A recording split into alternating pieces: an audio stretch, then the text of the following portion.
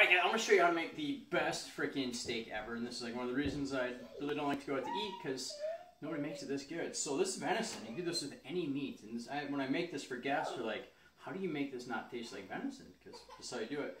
So what I do is, here, come a little closer. So in the pan I got, it's actually rendered deer fat, but you can use, you know, some avocado oil or some other fat that you want to use, and I put some rosemary in it. But then here, this blackened Cajun seasoning mix, which I'll post a link how to do it below, is so good. So just a whole bunch on your steaks. And this is really important. You want to always leave your steaks out on the counter for like 15 minutes before you cook it. Try and get it close to room temperature. So otherwise, you know, it's so cold that the outside gets cooked really overdone and the inside stays raw. So if you have it at room temperature, it just cooks a whole lot better.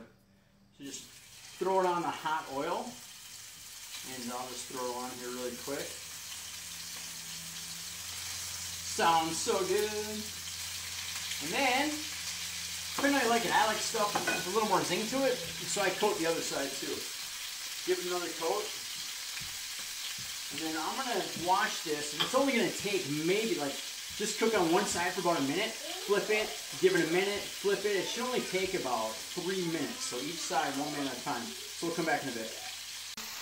Alright, check this out. So obviously it's cooking, looking awesome. Here's one thing it's going to do is just kind of tip and rub some of this nice, dump this nice flavored oil over the top of your steaks. So good. We'll come back to the finished product in a second. Alright, 5 minutes, done, right? So it looks absolutely amazing. So what you do, it's a big mistake people make. Don't cut it right away. Wait like 10 minutes. If you cut it right away, you lose a whole bunch of juice. So you want to wait like 10 minutes and then cut into whatever pieces you want. And then take this good oil flavored awesomeness and just dump it across your medallions that you cut up. And I mean, it's literally better than any restaurant steak I've ever had. It's so easy. It took 5 minutes. So hey, hope you love it.